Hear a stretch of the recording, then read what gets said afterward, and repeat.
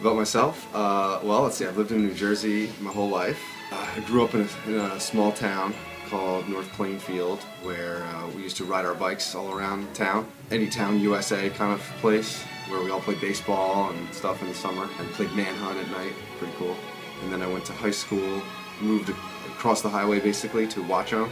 Yeah, Dan lives in Watchung. Crazy, crazy wild guy! How did I get started with media? I was in the 8th grade play, Bye Bye Birdie.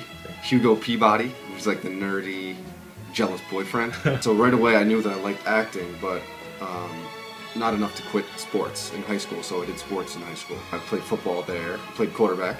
Yeah. I was like varsity jacket guy, you know, with the coat, yeah, and like the collar that flipped up, you know, the jock crowd, yeah. But then once I was out of school and working, my first real job was a sales job. I sold software, and I started doing plays then. So I've been in like 3 or 4 plays. Oh, but I was also making like sales videos for them. Like, hey, here's the new software, here's kind of a story or how your customer might use it.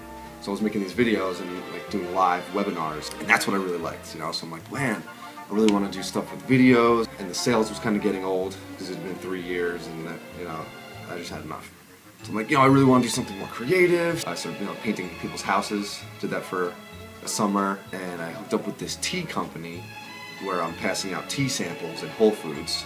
And then I'm like, you know, this is videos, because everybody's like, oh, this is so good, blah, blah. I'm like, this should be videos then. So I'm like, hey, tea people, let me make you a video. So we're like, okay, make one of how to make our tea into iced tea. Hey guys, it's Jeff here from Paromi, enjoying a lovely evening in my backyard. Did you know all of Paromi's teas taste great iced as well as hot?